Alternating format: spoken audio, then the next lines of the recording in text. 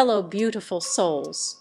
Welcome to our little corner of the internet. At first, please like and subscribe. Today, I'm going to talk about From Captive to Conqueror. Amidst the azure expanse of the Mediterranean Sea, a Roman quinquereme, adorned with the insignia of Gaius Julius Caesar, sailed majestically through the waves.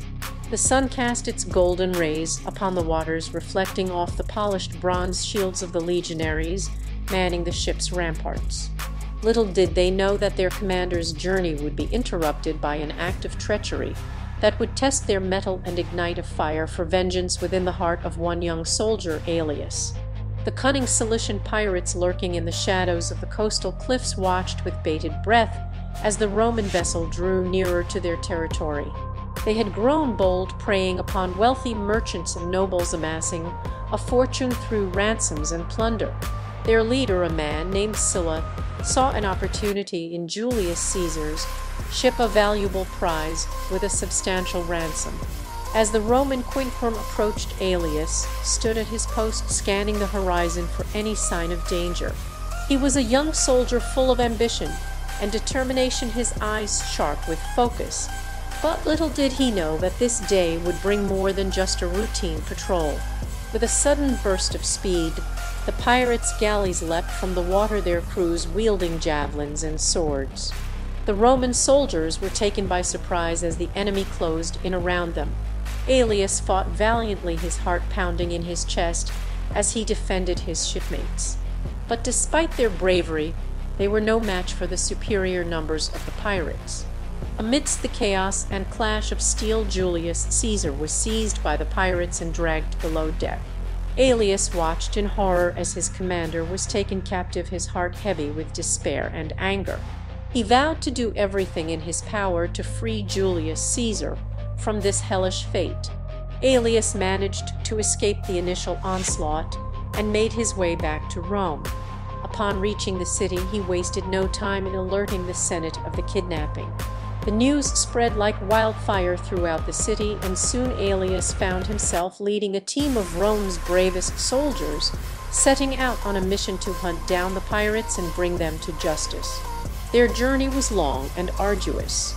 They faced treacherous seas, hostile territories, and relentless enemies. But through it all, Aelius remained steadfast in his determination. He knew that time was of the essence, and he would not rest until Julius Caesar was safe. As they neared their destination, Aelius and his team prepared for the final confrontation. They engaged the pirates in a fierce sea battle, their ships clashing together with the force of thunder. The air was filled with the cries of men and the shattering of wood. It seemed that the tide of battle had turned in their favor when suddenly Aelius was struck down and taken captive. Desperate and alone, Aelius found himself thrown into a pit among the other captured slaves. But even as he lay there, he refused to give up hope. He used his wits and intelligence to escape from the pit, turning the tables on the pirates. With the help of some unexpected allies, he managed to capture Sylla and his men. Triumphant, Aelius returned to Rome with the pirate leaders in tow. But when they reached the city, Caesar was no longer a captive. He had been freed through the efforts of his loyal allies and was once again in power. However, instead of merely taking revenge against the pirates, Caesar ordered them to be crucified as a warning to others.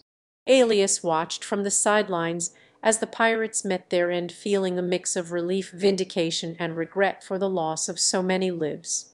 He was hailed as a hero by his fellow soldiers and Roman citizens alike. But even amidst the celebrations, Aelius could not shake off the memories of the horrors he had witnessed during the kidnapping and the subsequent revenge campaign. Haunted by his experiences, Aelius vowed to dedicate his life to protecting Rome from threats both within and without. He became a beacon of strength and courage, inspiring others with his unwavering determination and unyielding spirit. And though the memory of that fateful day would never leave him, he found solace in knowing that he had played a part in bringing justice to those who deserved it most. From the depths of despair came a newfound sense of purpose, fueled by the fires of vengeance and the unbreakable spirit of one young Roman soldier named Aelius. And so the tale of Caesar's revenge against the Cilician pirates became a legend passed down through generations, an inspiring story of courage, determination, and the indomitable will of the human spirit.